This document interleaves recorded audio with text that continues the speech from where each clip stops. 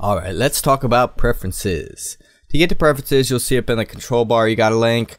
Command+K is a shortcut to get you to general. Command-, is a shortcut to get you to units. Or you can go up to Illustrator, preferences, and select where you want.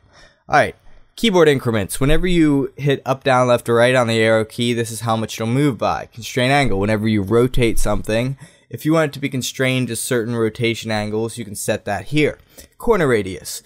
Whenever you draw a rounded rectangle using the drag and draw method, it'll have a default corner radius, which you can set right here. If you click on the rounded rectangle tool and you just click anywhere on your document, you'll actually have the ability to set this through the dialog box there. Alright, now some of these that we want to be aware of. Double click to isolate. If you find isolation mode annoying, then just simply deselect that. It'll save you a lot of headache.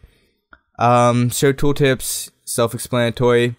Anti-alias. This is generally best practice for most types of artwork, but if you don't want it to be anti-alias, just deselect it. Alright, these two right here, you can change later with this panel over here, the transform panel. But it's a good idea to know that you can also do those here. Now, use preview bounds. This is something that a lot of people don't know about, but it's very useful. So let's take a look at what it does. Over here, we'll see I have a 2000 pixel wide, just a line, and you'll see a 2000 pixel wide square.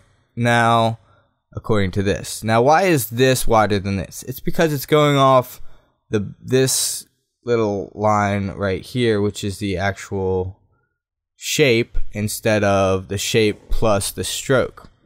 So if we go back to preferences and we hit use preview bounds, then it says 280 because it's going off the actual width of the object and the stroke. So isn't that fun?